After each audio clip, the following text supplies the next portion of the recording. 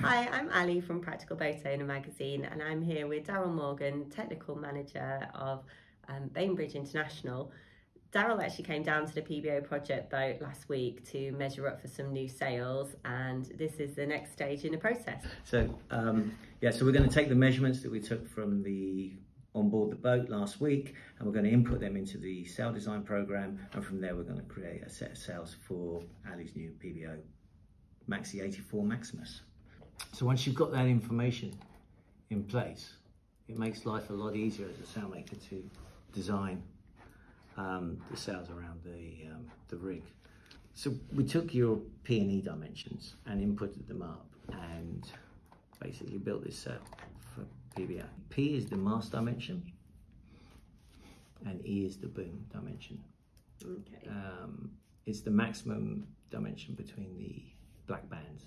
We've just done nice standard mainsail, 2 sets of reefs with 4 standard bands, because I think we discussed that we didn't want to go fully band. What would you have done previously before the software? Is it just a load of measurement and a load of drawings? Trusty scale ruler, pencil, a calculator, and a set of drawing boards tools, protractor, scale ruler, and those sort of items, and literally sat at a drawing board and started penciling it out to a scale. So I always used to use 1 to 50, and and just take your measurements and scale them down, draw it out on pencil and paper, and away you go. The downside to that is it's only a 2-dimensional aspect of the sails. So it's a flat sail. Whereas with the more advanced software like this, you can actually describe the 3-dimensional shape of the sail, which will take up its aerofoil, its set shape, and then input that into the designs, and you can actually see how the clue moves around and where it's going to sheet, and it's way more accurate. So to create the rig and stuff, to be honest, pencil and paper is super fast. Yeah. Super fast, especially when you're as old as me. And some of the young kids with their design cats and stuff are significantly quicker than that. I'm old school. But to actually cut the sail and design the sail shape, computer wins out every time. And if it's oh no, I don't really want to say that. But if it's a nice standard mold and there's nothing flash about it, you can do it in 15 minutes. Yeah. Which, in the old days when you chalked them out on the loft floor, it would have taken you 15 minutes just to draw the sail out, because you used to do it 1 to 1. Yeah. So if it was 30 foot by 10 foot, you needed 30 foot by 10 foot of floor space, and drew it out on a piece of chalk, and then you laid the panels out and cut the broad seam in and gave them to one of the machinists to put together for you. Yeah. Nowadays, it's all done on a little A4 screen, and away you go. All right. A lot of sails now are fully battened sails, and that's where the batten extends from the leech to the luff of the sail, so either across the whole width of the sail. This increases longevity on the sail because it helps prevent flutter and just general abuse of the sail, so it will help with that. The downside to it is hoisting and lowering the sail, so you're going to need some pressure cars on the luff because of the increased friction from the full-length battens. So the full-length battens, they don't work, they actually work on compression. So this is the mast. The batten itself is actually pushing into the mast. So as you're trying to hoist and lower, you're pushing against the battens. So you need something to release the compression and reduce friction so that you can hoist the sail. Hoisting the sail is always relatively easy. It's more about lowering the sail, because you need the safety of being able to reef the sail or drop the sail in an emergency, but that's the downside, and a little bit extra additional cost for the hardware and the longer battens. But to be honest, to be frank, most these days, it's like everything, the costs have gone down, and it's a viable option. So obviously, being at Bainbridge, we make our own range of sailman batten cars. They've been in the industry for 30 odd years. They're a proven design, and they work, and it's a known, they're a known. You don't have to guesswork, and they won't fail. They'll just be reliable for the lifetime of the sail, because you would expect a Dacron sail to last 10 plus years. So if you were single-handed, or sort of you were going to be lowering that sail by yourself, you didn't have any help, then you think fully battened would be a good option. Okay. Yeah. So single-handed guys and stuff like that. So if you go fully battened with a set of lazy jacks and in some sort of stack pack arrangement, or when the sail drops, it's guided down the lazy jacks straight into the boom bag, out of the way, zip it up, put it in bed. It's very good. It's very easy, and the battens do control the sail when it's coming down. It's not going to fall off the boom and flop all over the place. It's just really nice, easy, simple, and a good seaman-like way of doing the job. It's safe as well. Yeah. So yeah, for sure, definitely do that. A lot of sails are hybrid sails now, so like a 1+3 or a 2+2. So that would be the top two battens would be full length, and then the lower two battens would be 40% of the width of the sail, give or take. Reason for that is it helps reduce the cost because you only have two batten cars, and the sail low down is less likely to flog, and it's easier for the reefs and points. That's your main there, okay? And we can put the rig on it here. So when you scale out there, so now you can see that it hits inside. That black band there is your E dimension. Comes out, and we've got the offset here for the slides. So this is how accurate we can be. And then the rig, and you can see how it sits on the mast and the boom and stuff like that. That's the sail. So that's the main, the boom, and that's with the headsail attached. And we can actually design the sail. So you remember your furler was 400 millimeters up, 450 mil up from memory. So we can actually locate the tack, the correct height, so that the clew height's correct, so that the sail sheets correctly onto the track. And you can see that there. But also we can look right into it, and you can see the interaction, and you can check that your design doesn't impact the rig, so that when it's fully sheeted in correctly upwind, it doesn't crash into the spreaders. All right. Which in the old days, in a pencil and paper, you couldn't do that. I mean, you couldn't do that. You were working with flat triangles, but now we're working with foil shapes, so I can get right in there, and with the modern design, you can actually describe the rig really well. So I could describe the rod size, the size of the wire, the size of the shrouds, the spreaders and everything, and get zoom in really accurate. So if you're doing a really big one-off racing project or something, and you wanted to get it bang on, you would definitely do that. And we've gone as accurate as we need to be for your Maxi 84, okay? The actual 2D dimensions of the sail are chosen to fit within the parameters of the rig, and the clew location is described in this one as 130% of the J measurement, because that's a really nice all-round size for a roller furling headsail.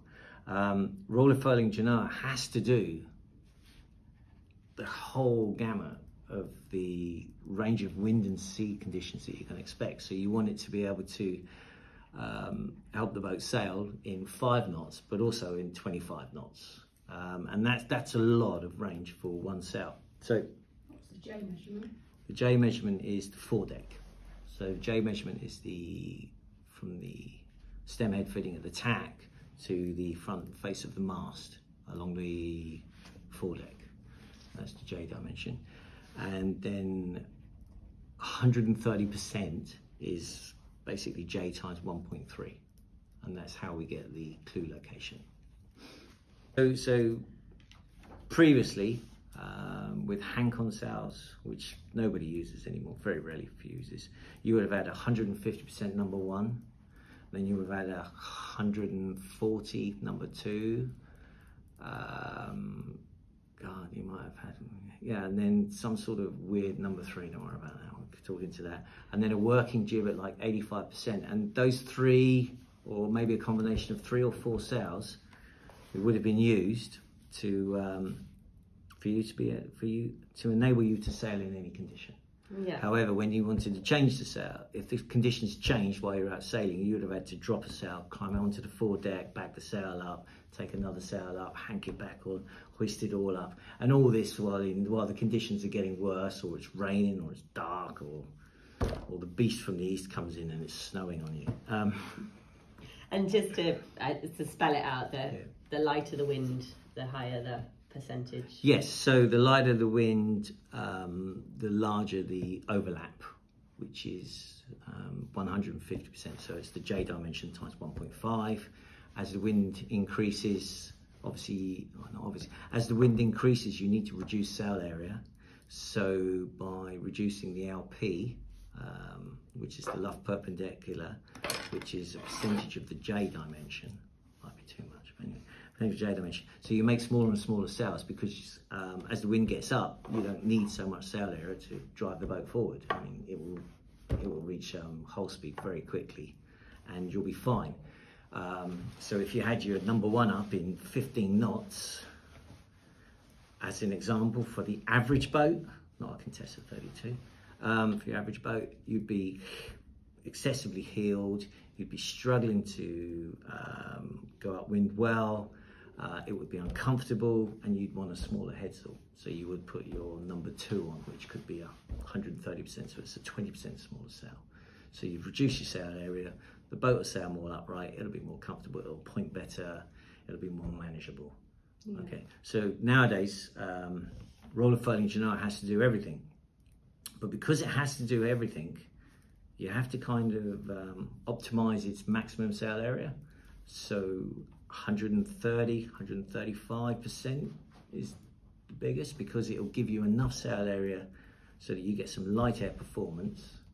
But as the wind strength increases, or the sea breeze kicks in the afternoon, and you want a smaller sail up, you can sail with the smaller sail before you have to furl it up, and then when it increases into a 5, force 5, 16, 18, 20 knots, and you do need to reduce sail area, you can roll it up and you have a nice effective sail shape and a better sized sail for worse conditions, which is generally why a roller foiling Genoa is not the biggest it could be. It's kind of an intermediate sail, because it has to do a bit of everything. It has to work well in 5 knots, but also work well in 25 knots, and the more you furl them up and reef them up, the less efficient they get. So you're trying to find that nice midpoint.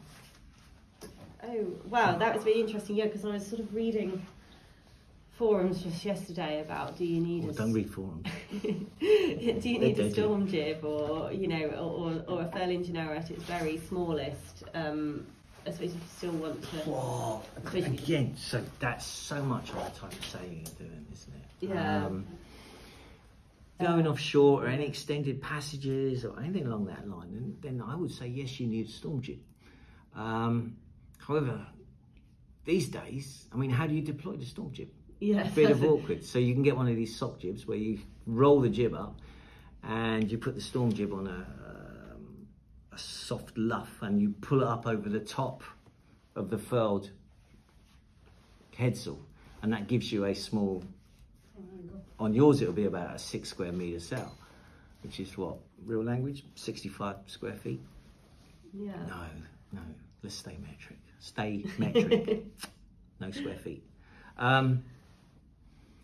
Yeah. So but it's a bit of a compromise. Or the other one is to put an inner stay and hoist it up on an inner stay, or best one is to take the headsail down and put it up. But again, that's the real complications of that. So, but there are certain requirements if you're racing the 600-mile races or anything like that. The racing rules, regulations say you will take a storm jib. If you were going to go passage making, I would definitely carry a storm jib. Yeah. If you're just coastal, where you're doing 10, 15, 20-mile hops between ports, you're not going to use it. Yeah. Over into port long before you get. You're not going to use it. If you're just going to use it for, we're going to take a week off and we're going to hop down the coast and then nip across to the Scillies and have a lovely weekend and then sail back over 10-15 days from the south coast. Again, you probably wouldn't want to use it because you'd be picking your weather windows. Yeah. So yeah, storm jibs. And it's like having, you know, do you have a second anchor? You know, what happens Yeah. if you lose the first one? I don't know. How many people have second anchors these days? And other question, because this is one that I got wrong in our sailing club lockdown quiz. Oh, crikey, here we go. Difference between a jib and a genoa, and I thought that a jib just didn't overlap the main, but it's not that, is it? So what is the difference between a jib and a genoa? That's a good one. There is no difference. Oh, there isn't. No, I think fundamentally your I don't know why you didn't get that correct, but my interpretation, a jib is a sail that goes to the mast, and a genoa is a sail that overlaps the mast. So I would say that your interpretation was correct. However, anything that sets in front of the mast is technically, it's a headsail. So it can be a jib, a genoa, whatever you want to call it, but it is actually a headsail. Yeah. So when you've got a furling headsail, it's like it's a genoa when it's at its 130%, and when it's down to, what was the lowest, like? Well, you could probably get down to about 85%. 85%. Like a small working jib type. So then you call it a working jib, Yeah, technically. yeah. Even though it's the same sail, it's just rolled out. It's just legacy. Yeah. Set in the days. So what was the correct so I was answer? right. Well, yeah, what did they say? I can't remember now. It's really long and complicated. I'm going to have a chat with Bill now. Sounds not necessarily long. Yeah. They had too much time on their hands in lockdown to come up with these questions. Yeah, I mean, the standard, the normal term, I can't think of what the correct phrase would be. Yeah. But yeah, if it doesn't come past the mast, then it's a jib, and if it does come past the mast or the shrouds, then it's genoa. But yeah, you can call them anything you want. I mean, then we get into the messy world of code sails. What is a standard sail wardrobe for a cruising yacht like Maximus? In the bad old days, because there are no good old days, they're all bad, because modern technology's come along and made life so much easier. You would have had a mainsail, obviously. You'd have had a number 1 genoa, a number 2 genoa, a working jib, and then your storm jib. Okay? Nowadays, you would have a mainsail, a furling genoa, and then a cruising chute. And then the bad old days, going back to that, you would have a spinnaker. You would have had a spinnaker. The fundamental difference between a spinnaker and a cruising chute is that the spinnaker is a symmetric sail, so the two leeches are the same length, whereas a cruising chute is an asymmetric sail. So the leading edge, the luff, is longer than the trailing edge, which is the leech. And it can be any variety of sizes in between that, but that's the fundamental difference.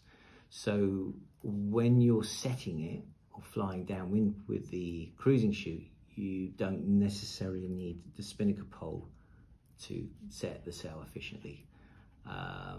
Whereas with a spinnaker, unless you want a multi-hull, you will actually need a spinnaker pole to get it to work. So you'll need a spinnaker pole, you'll need a spinnaker guy, spinnaker hoist, spinnaker pole hoist, spinnaker pole downhaul, and obviously the spinnaker halyard. Whereas with a cruising chute, spinnaker halyard and the 2 sheets and a tack line. It's relatively easy.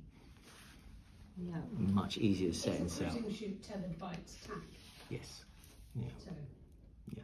And when sort of how many years or decades ago did cruising chutes replace spinnakers then?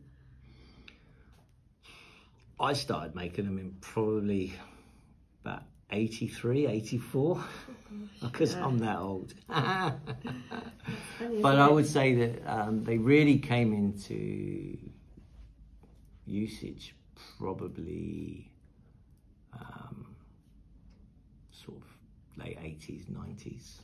Gosh, isn't that Yeah, funny? they've been around for a long It's longer than time. I realised. I think I've just always sounded really old boats. Yeah, and no. So what was it? What were they called? MPS? multi-purpose sail. We had Multi-purpose sail was an MPS. And there's so many various names for them. The cruising chutes, asymmetrics, APCs, APRs, MPSs, MPGs, Jenica, A Jenica and a cruising chute, is there any difference? No, Okay. it's just a different name. Flashers, what else are they called? We're going to design a cross-cut polyester mainsail and a radial cut polyester hybrid Vectran headsail.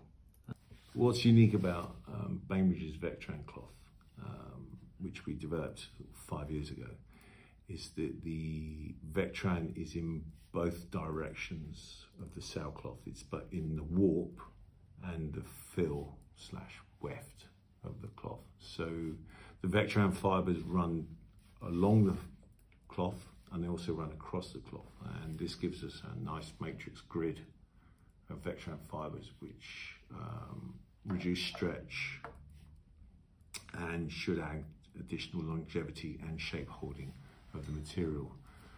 As the Vectran's in the warp, we can cut it in two directions, either cross cut or radial cut. For this particular aspect, we've chosen a radial design for the headsail and a cross cut for the mainsail. We're using 6 ounce for your main and 6 ounce for your headsail, okay? But I know, because I make the cloth, that the 6 ounce Vectran is really good in a radial construction. So to utilise the superior performance and the better characteristics of the cloth, we've chosen a radial cut for it, okay? Because it will make a better sail. Well, that's all. And it looks sexier, you know, it looks great. So we chose a radial construction for this because all spinnaker nylon is radially cut. It performs so much better. It's designed as a radial sail, so that was over there. And I chose blue and white because PBO's colours seem to be blue and white. Hopefully you're okay with that. That was the panel layout. Yeah, that looks really smart. So because it's asymmetric, okay, I chose an asymmetric colour scheme so that you always know which is the front of the sail and which is the back of the sail. I think that's a great idea personally. If you're having a cruising chute made, which is an asymmetric sail, rather than having a symmetric colour scheme, have an asymmetric colour scheme so that you remember which is always the front of the sail and which is the back of the sail, because they don't work very well when you put them up back to front, and it does happen. So yeah, we'll use our MPEX 90 for that, which is multi-purpose spinnaker nylon. So it's made out of 6/6 nylon, which is a high tenacity nylon with good stretch and very, very good tear strengths. And it's 1.5 ounce, which I said I wouldn't speak old language, which is 65 GSMs. The thing about that is it'll set in 3, 4, 5 knots of breeze, but you'll be able to set it in 10, 12, 15 knots of breeze. It won't tear the first time you hoist it. It'll tick all the boxes you need to tick.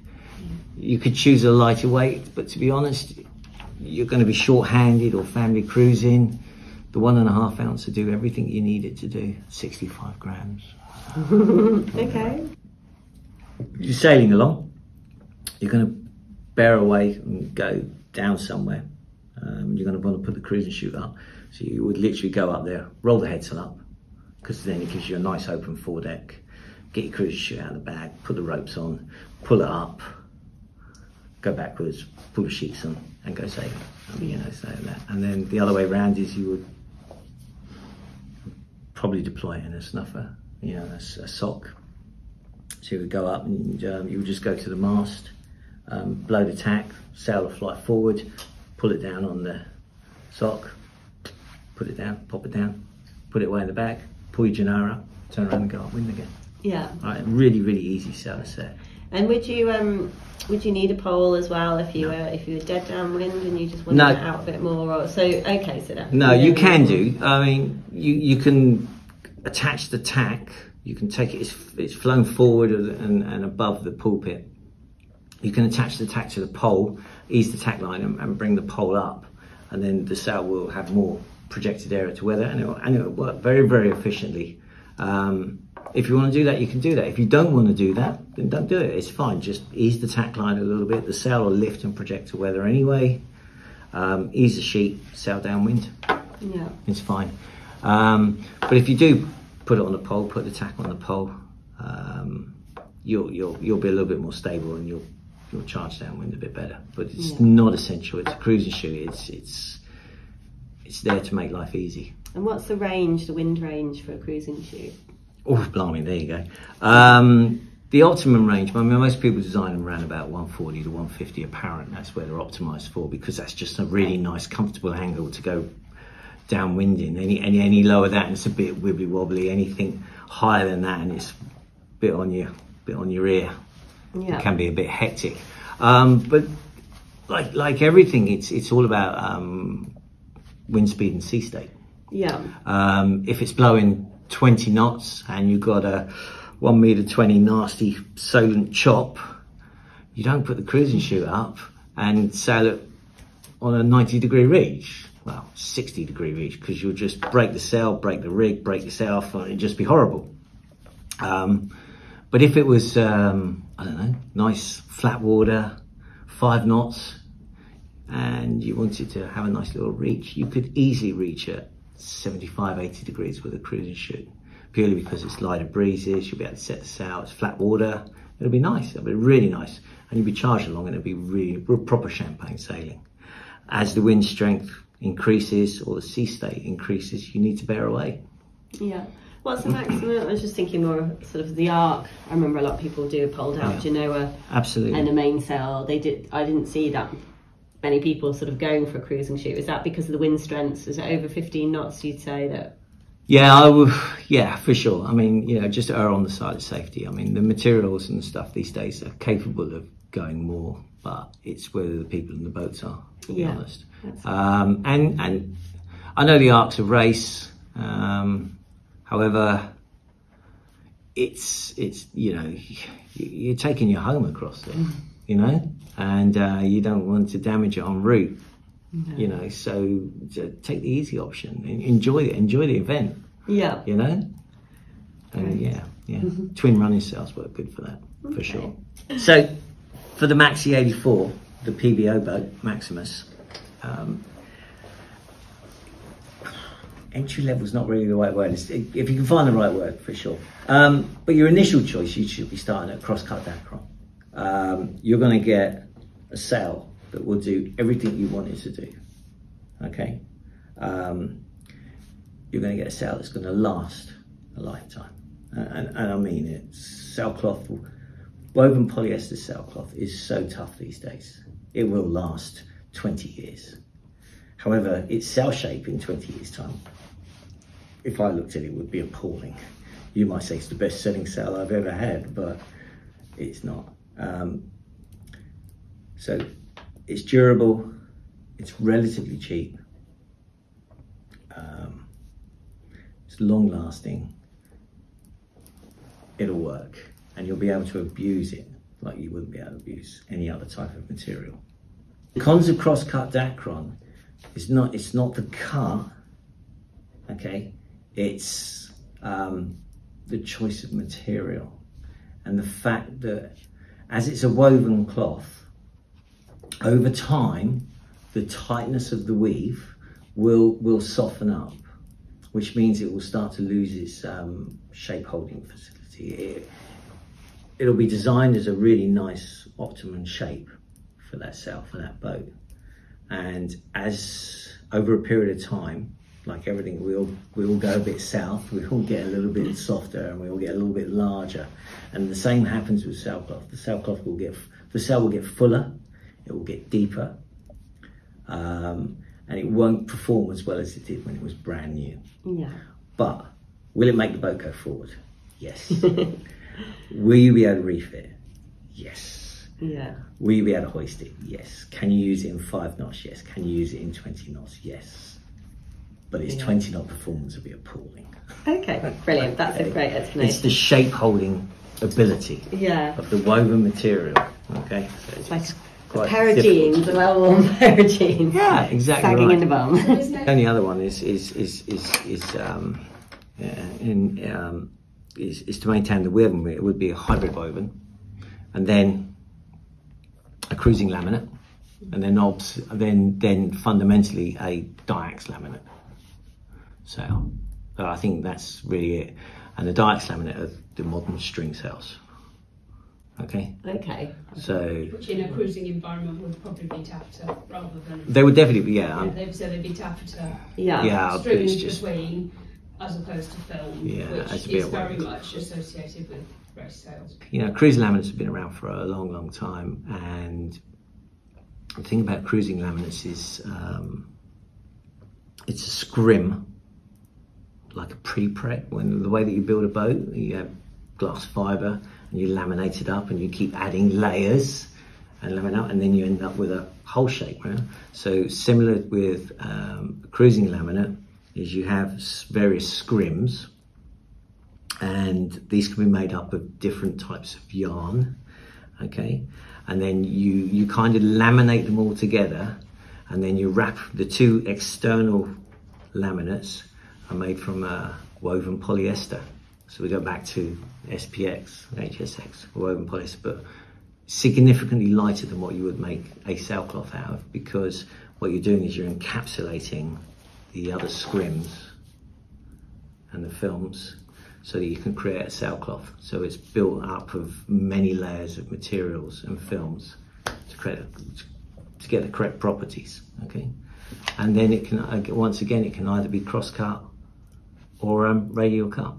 The majority of it's radial cut because of the nature of the scrims and the way it's manufactured. Okay. Right. And those yarns can be polyester, aramid. Aramids are Kevlar or Twaron. Those are just like Hoover and vacuum cleaner.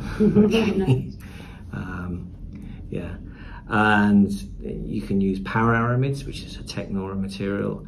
You can use carbon. You can use Dyneema /Spectra /UHMPE. Mouthful. And then you can use a combination of all those yarns to change the properties of the cruising laminate, and it can also be used as a racing laminate. So the bigger the boat, the higher the loads, then the more exotic the materials you would use in the laminate. So yeah, and that's basically how it works, because but laminates are heavy. Yeah. Okay. And the downside to the laminate is exactly what it is. It's a laminate. It's a series of layers of material and scrim sandwiched together and glued under high pressure and heat and adhesive, but it will let go at some stage. So whereas a woven cloth is woven, its inherent strengths are there, it will never let go, and when it loses its shape, but it's less likely to have a catastrophic failure. Yeah, so would you not get that 20-year lifespan out of it? You won't get 20 years out of people. Some, they'll go, oh, I've had more sales for 20 years, that's fine. You can say whatever you want. Traditionally, 8 to 10 years from a cruising laminate. And that's good. 3 to 5 is average good. But the thing about, with the laminate is the shape that's designed, that performance in your sail will be consistent through the lifetime of the sailcloth. I mean, it will deteriorate, but only by like 15-20% over the lifetime of a sail. Whereas a woven polyester, the lifetime of the sail is the lifetime of the sail, depending on usage, wind strength, UV exposure. But you could have that same sail in 20 years' time, but it wouldn't look like the sail it was when you got it brand new. Okay, it really wouldn't. It would have lost a lot of its performance and shape. Yeah. But it would still be a sail, and it would still work. Yeah. So it's that trade-off: performance over durability, or durability over performance. What's more important to you? That's interesting. You could also look at the sort of lifetime cost of a sail as well, can't you? And absolutely. Which we just went down I'm going to tell you one thing about boats, which I not because I'm an old sailmaker and not because I sell cloth as a living now.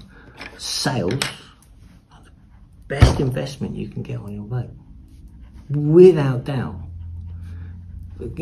Sails are really expensive. They're not expensive for the lifetime and what you get out of a sail. If you spend £5,000 on your 35-foot set of sails. I mean, I don't know the current rate. I mean, just you talk to a sailmaker and find out the figures. In 10, 15 years' time, you'll still have those sails. Right? You go out and spend, I don't know, £2,000 on the latest gizmo that goes bleep or Bluetooth. The second you get it out of box, it's out of date. Yeah? Or they'll upgrade the system and you need a new interpreter or a box. That'll never happen with your sails. They'll just, every time you pull them out, they'll make your boat go forward. Every time you get rid of them, your boat will stop. It'll just go on and on and on. They're a massively, really, really good thing to invest in on your sails. So choose correctly at the right time. And put the extra cash in if you can afford it. Go for the best you can. The sailcloth and sails, you get what you pay for, full stop. Yeah, I guess that goes also for buying a second-hand boat as well. I don't know how much stock people put into the sail wardrobe that it has. Do you have any tips then for people looking at a second-hand boat? Yeah, don't believe the owner. If you're buying a second-hand boat and you're unsure of the existing sail wardrobe, go and talk to your local sailmaker. Take the sails up, explain what you're doing, and ask them to give you an opinion on the sails. And sailmakers fundamentally will be honest about it. Yeah, you'll have the odd unscrupulous one, but they're fundamentally honest because they want you to come back and use their services every year. They want you to do the regular care and maintenance of your sails, getting them laundered, cleaned, washed, serviced, the stitching checked over, the batten box, all the stuff, the general wear and tear on the mate. They want you to come back every year. Okay, so why should they, for a quick buck, tell you your sails, which are perfectly fine, are rotten and you need to buy new ones right now? Because they're just trying to make the money for you there and then. But yeah, if they're honest and they do a job and you build a rapport up with your sailmaker, you'll get great service from all of your sailing lifetime. You know, you're sailing from the age of 20 to 80, and you're with that same sailmaker and maybe his children and his grandchildren. Keep that going, and you will make benefits from it at the end of the day. Because when it hits the fan, you need some help. The sailmaker will help you out. But there's hardly any of them that are in it for the quick buck. Yeah, honestly, they're not. This is a long-term project. Buying sails, when I was sailmaking, you'd give them a quote 3, 4, 5, 6 months later, it might bite. Yeah, the only people who you got a quick reply to are the racing guys, because they need it next week to go. But for everybody else, the normal sailmaking, it's a big decision. Choose the right cloth, choose the right sailmaker for you, and away you go. That's how I do it. It's all about people.